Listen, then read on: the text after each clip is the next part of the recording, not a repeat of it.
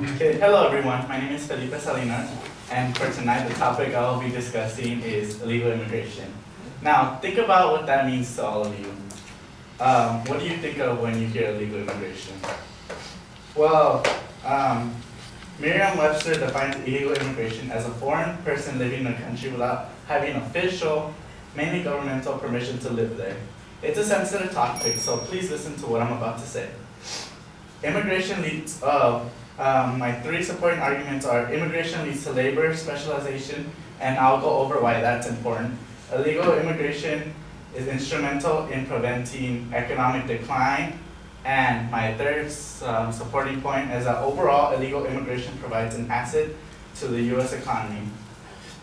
The population today includes a far higher percentage, 12% of foreign-born Americans than in recent decades, yet the economy is strong, with a higher total gross domestic product, higher GDP per person, higher productivity per worker, and more American working than ever before. Kirk Johnson said that in his article, The Real Problem with Immigration and the Real Solution, on his website, www.heritage.org, Immigration Report the Real Problem. And I would also like to add that there are 11.5 million plus illegal immigrants here in the United States. And like I mentioned earlier, illegal immigration is not just like what you would think is Mexicans, it also is like Filipinos and other third world country people. So moving on to my first secondary claim, the National Bureau of Economic Research states that illegal immigration leads to labor specialization. The importance of labor specialization means an increase in factor productivity. The workers choose what role they want to specialize in, resulting in a better product for a much cheaper price. This also means they're not looking for the same jobs as other workers, mainly those natural-born citizens. And as an outcome, that means that there is more income gain for American workers. Specifically, the study found that there's a 1% increase in immigrant employment per state, which leads to a 0.5% increase in income per worker.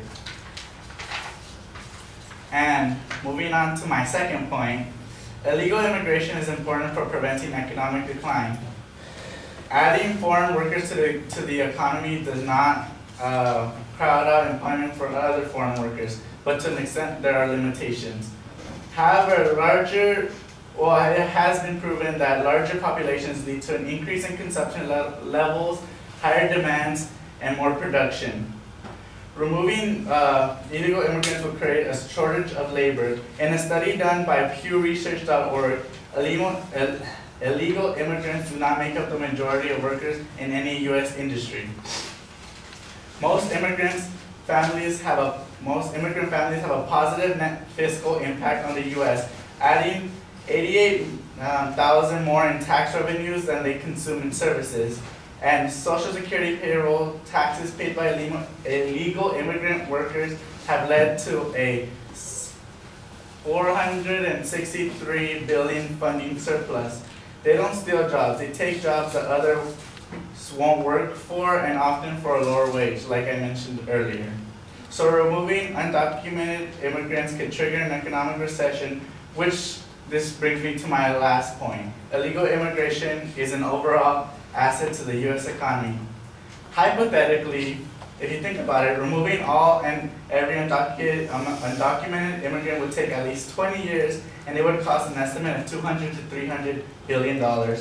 One director of the Immigration and Customs Enforcement, ICE, estimated that the average cost to deport an immigrant is $12,500. So for now, when Obama was president, he created a program called DACA, and it's a temporary fix. DACA stands for Deferred Action for Childhood Arrivals. And basically, DACA, every 2 years, every undocumented student has to go through background check, and they have to pay $500, and that $500 goes directly to the government, so that's good. And like, they have to have no criminal record, no tickets, no anything. And that, what is it? There's a total of 689,900 DACA recipients since September 2017. And each of them pay $500 every 2 years. That it gives $345 million right to the government in order just to work. So to conclude, my main points, my main topic was illegal immigration, and my supporting claims were that illegal immigration leads to labor specialization. Illegal immigration is important to preventing economic decline, and finally, that illegal immigration is an overall asset to the U.S. economy. Thank you. And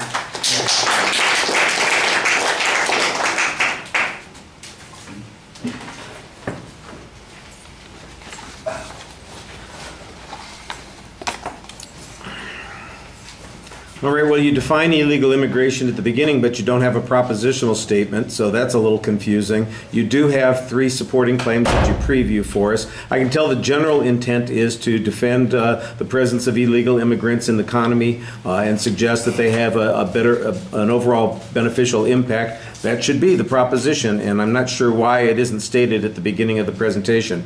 On the first supporting point, when you get to it, you actually start citing evidence before you tell us what the claim is, but then you do come back to the issue of labor specialization and suggest that you've got this whole theory that explains all of this. The evidence on it, I think, is a little bit thin. In fact, there's one place where you suggest that there's not really a single job category in the U.S. where illegal immigrants make up a majority of the workers. So I'm wondering how it is that this specialization is unique to illegal immigrants. That's a little bit confusing. The second point is the idea that we're going to potentially lose workers. That's one of the things that you use that first piece of evidence that I just mentioned. I know it wasn't your first piece of evidence, but the first piece of evidence that I just mentioned to support. And then there was this piece of data that came along that I think needs a lot more explanation, that suggests that the illegal immigrants each represent $88,000 of benefit to the economy, which apparently results in $463 billion of benefit to the economy.